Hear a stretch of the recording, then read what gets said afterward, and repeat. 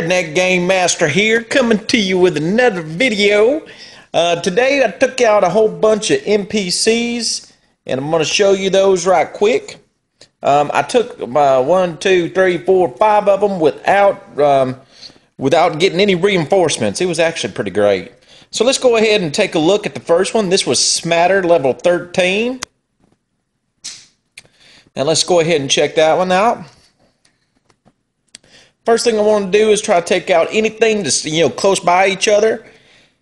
And I didn't quite get the sniper tower taken out, but that's all right. So I'm going to just go ahead and let's see here. I'm going to take out that mortar because that mortar can do a whole bunch of damage that we definitely don't want. Finish out that sniper tower, and then I'm going to lay my fellers out. Now my warriors are going to go straight to smacking. Booyah shaka, booyah shaka. Now they're getting burned. But I always like to shock something that's fishing to take them out. And you can see me using my shock pattern there. But I got just a ton, man. I got a ton of riflemen. I'm telling you, I got more riflemen right now than a whole thing of ants in an ant pile. They just swarm out of there. And as you can see there, I got an easy win on that. Now, let's go ahead and go to the next one. I destroyed Leatherface. You can see they're all like really close together. So I didn't even have to, get reinforcements. So let's go ahead and look at Leatherface here. Once again, I'm attacking with the same people. It is the warriors and the riflemen. So right here, I'm going to go ahead and start taking out these mines because it looks like if I can just get to the mortars, then I'll be okay. So I'm going to go ahead and start taking out the mines here. There you go.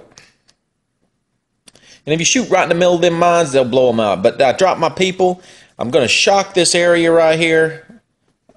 Well, I thought I was going to shock it. Nope, I just let them. Sorry, I just let them go at it. And as you can see, my warriors there, booyah shaka, booyah shaka, booyah shaka, and easy win.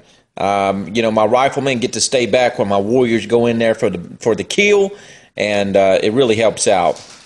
So let's get on over to my next one that I destroyed.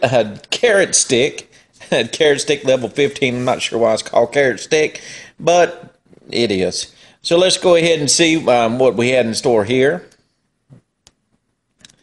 So I'm going to take out some of these mines here. So just bear with me. Because I need a place where we can just dive in there.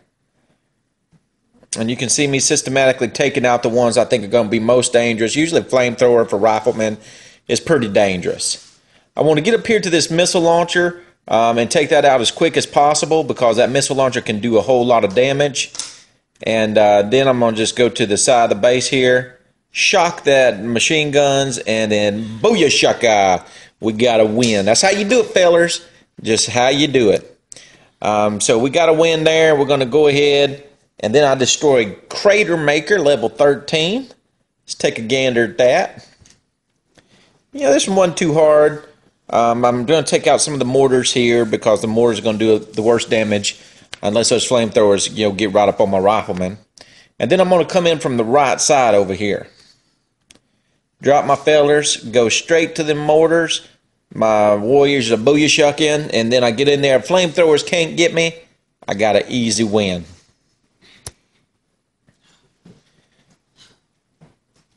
All right, and the last one is the Rising Sun. And that's a level 11 Rising Sun. So I take that out.